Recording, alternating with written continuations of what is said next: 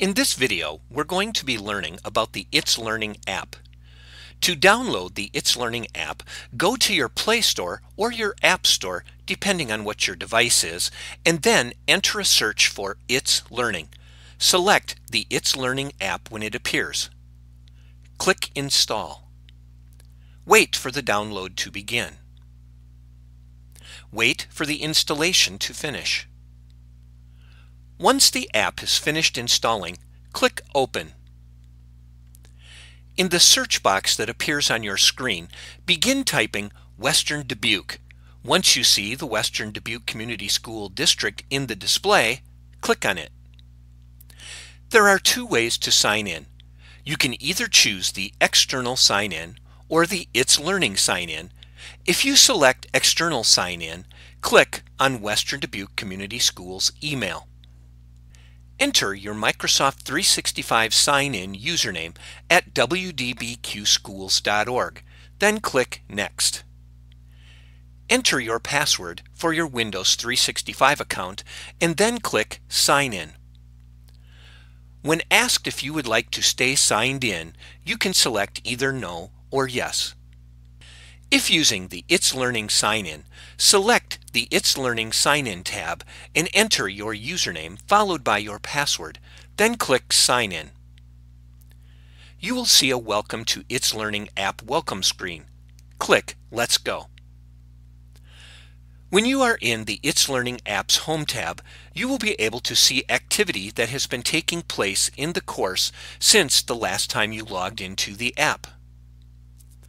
When you click on the Courses tab, the courses that you have in your itslearning account will be displayed. Click on the course that you would like to work in. When you click on the Messages tab, any messages that you should be aware of or that have been sent to you by your teacher will be displayed.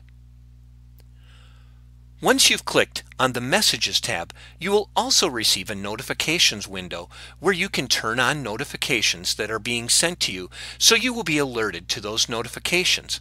You can also click Not Now.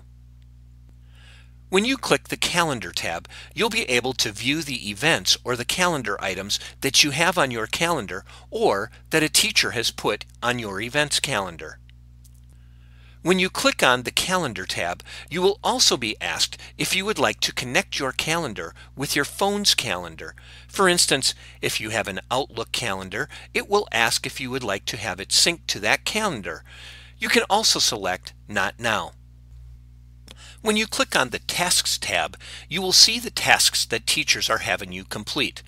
That could be your assignments, your homework, or anything that's considered a task by the teacher will be displayed. This will give you a quick reference on items you need to complete. In the upper left corner, next to your name, you will see 3 horizontal bars. When you click on those, a window opens that will display what is also being shown in the tabs. This can be a quick reference when you're on a cell phone. When you click on the Library link, you're brought to a page that opens the itslearning library. There are hundreds of thousands of resources available to you, and you can find those in the library by entering a search. When you click on the bell icon in the upper right corner, you'll be able to see notifications that have been sent to you.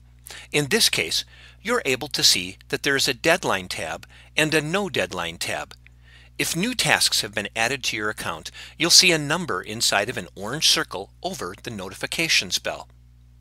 And that's how you navigate through and see the different parts of the itslearning app.